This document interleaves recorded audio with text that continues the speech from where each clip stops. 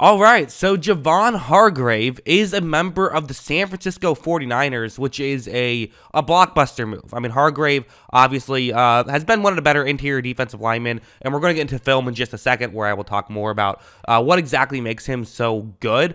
But it feels like a pretty good move for the 49ers. So the contract itself, it's a 4-year, $48 million deal. So a lot of money there, right? Which I think he's, if you want to pay the interior defensive lineman that kind of money, he's the guy to do it. I think that he's, that's what he would probably get on the open market. And what's interesting about it is only $40 million of it is guaranteed. So it seems like really it's about 2 years are going to be mostly guaranteed. So if he does fall off a cliff, because he's not the youngest guy in the world, then you're not necessarily screwed if it happens. And I think that's kind of why I think I really like this move for San Francisco. It feels a bit more, feels like there's a contingency plan. The first thing you have to think about with this is, okay, if Javon Hargrave is lined up right next to Nick Bosa, that's tough to block. That's not an easy situation to deal with. He is, again, so good. And it's interesting with San Francisco, who this is kind of the luxury you get to being a team like San Francisco, who doesn't have to pay big money for a quarterback. They have, now both their quarterbacks are on rookie deals, with Garoppolo being a free agent. So you're in a situation where you certainly can afford to spend elsewhere and give someone like Hargrave a big contract. And even though they already have kind of a loaded roster, they can go out and add another star, and that's really why I think that's what makes it so interesting, this team. And for a team that already was, many people thought, Super Bowl favorites, or at least NFC favorites, I probably should say, or at least NFC contenders. We'll say that. I'm not sure if they're favorites, but NFC contenders. The fact that they go out and get a star player, that can play with Eric Armstead, that can play with Nick Bosa. I mean, this is a loaded defensive line, and he should just really, I think, help a lot with them. Now, they're going to have to finagle the cap a little bit. They currently only have $3.7 million in cap space. Remember, the average team spends about $10 million over the salary cap, so they're going to have to probably restructure a contract or two to make it work, but you can do that. That's not that difficult to pull off, and to get a star player like Hargrave for a really good, in a really good situation. I'm a big fan of this move. Let's now shift to, we're going to talk about some stats and some film, talk about just what I like about Hargrave so much. So yeah, let's get into it. First, let's look over here. This is going to be the, thing PFF put together for Javon Hargrave. They gave him the 3rd highest rank out of the eligible free agents. He was the highest non-quarterback on the list, so that goes to show how much they value him. They were projecting a $18.33 million a year contract. If you look all the way over towards the right, that's his PFF grades and PFF WAR.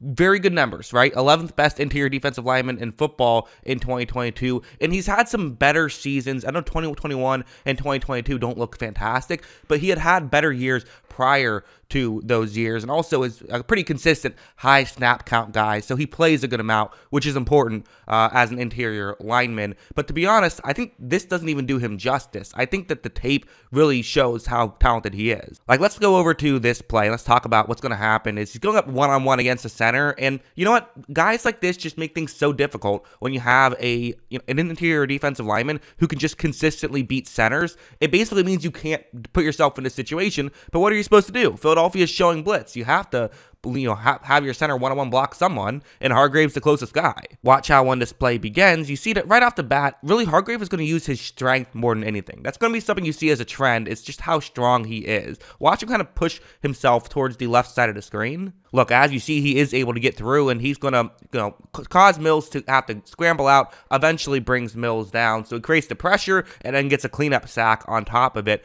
Really good play from Javon Hargrave, and these are the kind of things he does consistently, and why he, is such an important piece of any defense that he's on. Like going over here, this is going to be another one where it's going to be, again, not this time it's not a center he's going up against, it's a guard, but it still just goes to show how badly he can just, win these matchups. Watch as you see, he's just going to overpower the guard right there. Guard's never able to get the hand placement he wants because he got pushed back immediately and was playing catch up the whole time. Hargrave drives forward and is able to get a sack. When he wins, he can dominate in terms of his wins. It's not just that he gets pressures, but he can get these impactful pressures as well. And that's an important distinction to make, is we always talk about pressures, but not all pressures are created equally. And it feels like his pressures are very impactful. One like this is another good example where, first I'm just going to show where he is on the field. He is going to be that guy right there, 97, of course. And what the Eagles are doing here is something a little different than we saw in the last two plays. He's not just going to try to straight up beat a guard or a center on this one. They're going to do that, which is called a stunt or a twist, whatever you want to call it. But the basic idea is Hargrave tries to get the guard and the tackle to take on him, and then hopefully the center's not even blocking on that side of the field, and you have your edge rusher has a straight shot to the quarterback. But even if the center is blocking in that direction, there's still a way it can work out, as it can cause some confusion. For Hargrave, though, typically on a play like this, you don't actually get a pressure. Typically, you're almost taking yourself out of the play intentionally to open up a lane for your edge rusher. Right when this play begins, Hargrave does a great job, right? This guard completely went over to follow him, and for Hargrave, he's able to take the tackle out of the area as well. But in this spot, kind of one thing that's worth noting is he has a bit of a window. 69 for Pittsburgh, the guard there, he's put himself in a situation where he's not in a great spot. It almost looks like he's trying to get over and help out his center at this point, but you can't do that. You have to stay focused on Hargrave, because if you leave him for just an inch, watch what he can do to you.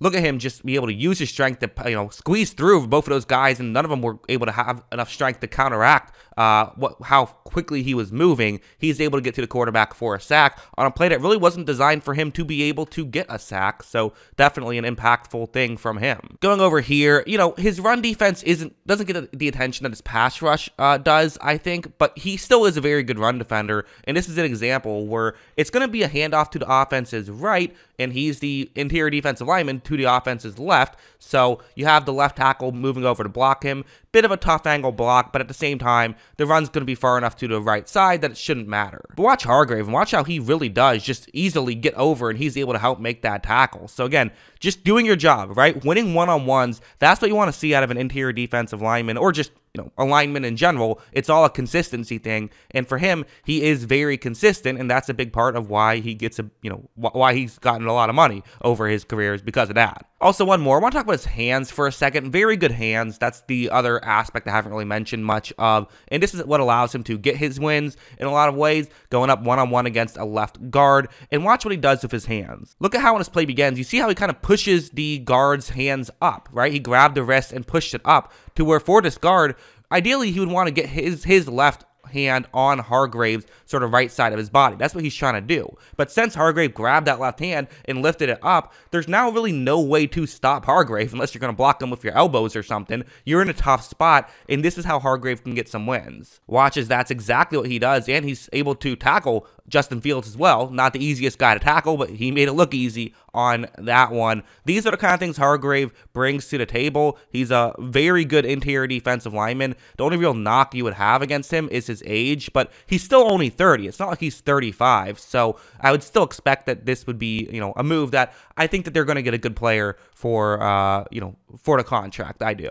But that's what I think. What do you guys think? Let me know in the comments below. Always love hearing from you, and of course, as always, thanks for watching.